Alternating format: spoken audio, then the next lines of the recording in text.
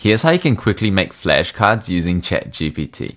For those of you who don't know me, my name is Junius. I am soon to be a final year medical student in New Zealand, and in this video I'll just go over how I quickly make flashcards using ChatGPT. So what I do, let's say I want to memorize this body of text.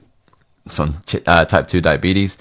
All I have to do is copy and paste it into ChatGPT. So I'll just highlight it, Control or Command C, and then Control and Command V here eventually. But what I'll do is I'll write the prompt of turn this into high yield flashcards for a medical student.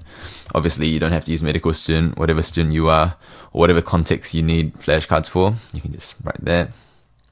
Command or Control V, let ChatGPT do its magic,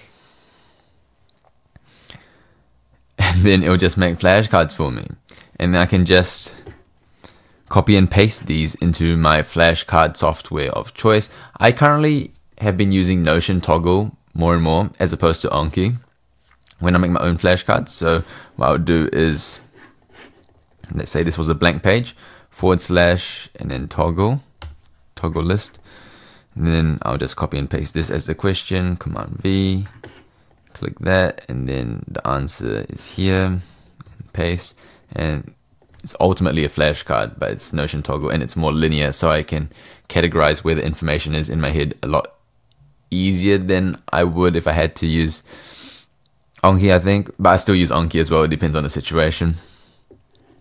And I can just do this. Now, a few points I want to make if you decide to do this method to make flashcards quicker.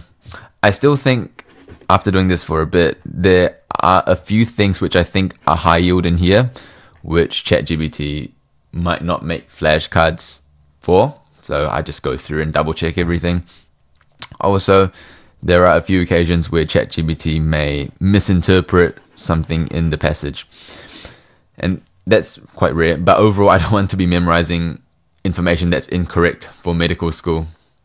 So I'll just go over and make sure everything's, somewhat sound and accurate from my understanding. But that's really how I do it. And then you can make these into Notion toggles or Anki flashcards, whatever floats your boat. So yeah, I just double check everything. But thanks for watching. My name is Junius, and I'll see you in the next one.